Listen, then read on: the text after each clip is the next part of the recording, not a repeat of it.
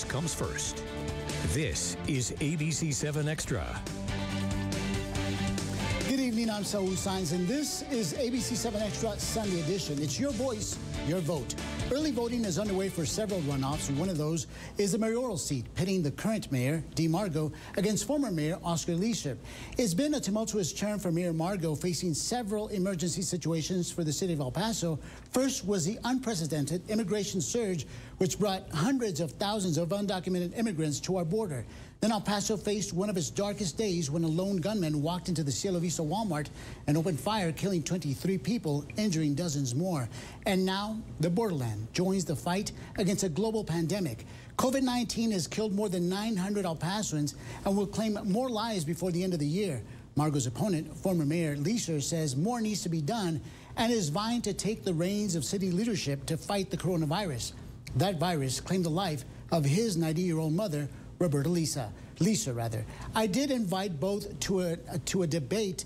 Oscar Leisure declined, and he preferred a one-on-one. Joining me to talk about the upcoming mayoral runoff is Mayor Dee Margo. The city is looking to spend $62 million less in 2021, Mayor Margo, than it did in 2020. We've been warned it would be a difficult year for cuts, given the biggest chunk of the budget goes to salaries. What specific areas would you look to trim? Well, public safety is our primary obligation of our bond, and incidentally, let me just say I want to extend my condolences to Oscar Leisure on the loss of his mother. A lot of us are dealing with those kinds of things right now, and my heart goes out to him. We'll balance the budget as best we can. We had no tax increase this year. We reduced the 2021 budget by $16 million, and yes, I think next year is going to be a tougher year. But when we look at dollars and cents and where we are, and I go back to some of the things that we're still trying to accomplish, like the quality of life bonds and the commitment we made for the $413 million public safety bond. And again, I reiterate, public safety is approximately 62% of our budget. And that's as it should be given our charter. So we will balance all of that. We had obligations financially, but for whatever reason lately, we've been blessed that our sales tax revenues are starting to go up, and that's about 18% of our city budget, with about 45% coming from property taxes, which we know will go down. But the biggest concern I've got is that, and I am sorry that Lisa's not here to go one-on-one with me, is that, you know, when that quality of life bond election was passed in November of 13 or 12, and he took over as mayor in May of 13, right after that bond was passed, nothing was done on his watch. And the frustration I've got is he did, I think, 8 projects, nothing related to the 3 primary projects, the Multipurpose Special Events Center, the Children's Museum, or the Mexican-American Cultural Center. And so everything was left to me to pick up. And what we found out is that, as I say, he did a total of 8 projects. We've done 222, but we've had to pay for them as well. So unfortunately, I think when I ask people, what do you recall about Mayor Leisure's term, and they come back and they kind of look at me funny, and they can recall the Lily Limon movable chairs, the rotating chairs actions, and how embarrassing that was. And then they remember the Texas Rangers investigation of the walking quorum and the violation of the Open Meetings Act. But that's really about it. I just think that for all intents and purposes, that the Mayor Leisure is a great car dealer, but he was just overwhelmed by being mayor and didn't know really how to do it or how to complete the task.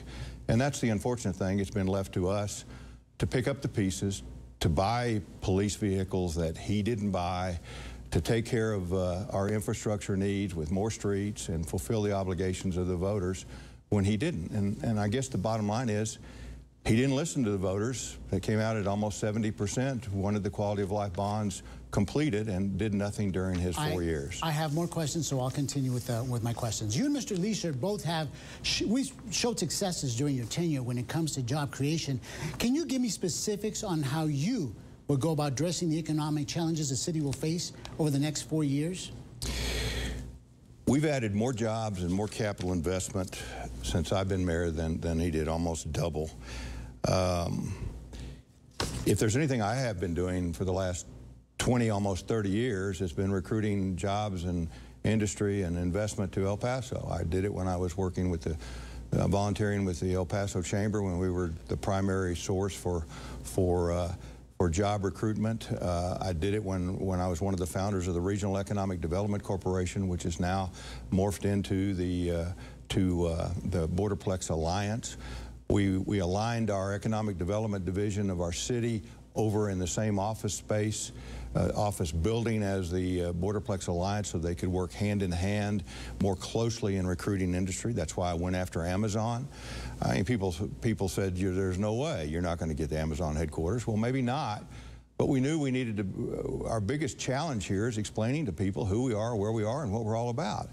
We're, you know, as the largest U.S. city on the Mexican border in a region of 2.7 million people, it's ludicrous that more don't know about us, and it's been my job since day one to make sure people understand who we are and where we are, and the talents and the benefits of doing business in our region. So we did Amazon. We brought in TJX. TJX is TJ Maxx and Marshalls and Home Goods. Right. And that's going to be a 2 million square foot office warehouse distribution operation, $150 million of investment, 950 jobs, and $30 million in payroll. Right. That's the kind of things we need for this city. There appears to be, from some members of council, a lack of trust on the city manager and city attorney. Some have even voted against going into executive session to receive legal advice and voted against acting on that legal advice. If reelected, how will you address that gap between the city administration and some on the council? Well, the numbers or the people you're referencing on the council are the minority, and quite candidly, they've been outvoted virtually every time. So I don't think they're reflective of the community or the balance of the council, and we'll deal with that accordingly. It's unfortunate that in certain cases when there's not a level of maturity that you would hope from an adult behavior standpoint, things get personal, and that's been it's been unfortunate. I noticed that Mayor Leeser keeps talking about the city manager. Well, I think our city manager has prepared us pretty well for some of the things we're going through, and frankly, he hired him. So what does that say about his ability to hire the right people if he's turning his back on them? I'll have him answer that question. Let's talk about the downtown arena. The $180 million in the budget is nowhere close to what will be needed. Will you build it even if it costs $250 million given the financial situation now? Well, given the financial situation, we've said from day one that we can't do any more than we've done with the bonds at this juncture. What we need to be able to do is just like AT&T Center, the AT&T Cowboy Stadium, et cetera, is get private sector, public-private involvement with naming rights and sponsorships and those kinds of things, which I think we can do. And we can be very attractive on the border for that. But no, very few of the items in the 2012 Quality of Life bond election have come in on the budget expected. They also, I must add, unfortunately, did not include the maintenance and operation, meaning what is it going to cost to run these projects once we get them built? When we did the $413 million public safety bond last year for a new East Side Regional Command Center, for a West Side Fire EMS, for police headquarters, fire headquarters, improvements in their training areas, we included in the total cost of those bonds, not just the construction, but the operational cost for each of those facilities. So what we voted on and what we're paying for is going to be fully covered. Unfortunately, that was not the case in the quality of life bonds, but still, there was a mandate by the voters at over 70% to fulfill the obligations there. And unfortunately, Mayor Leeser did not listen to the voters at all and basically did nothing for 4 years.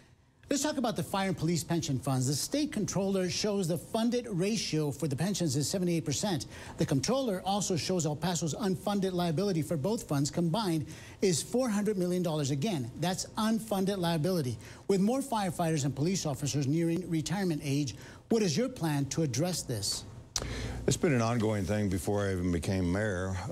We passed some bonds a few years ago that people voted on, that the citizens voted on, to add more dollars to our pension plan. We're actually funded at about 80+% now with the changes in the market recently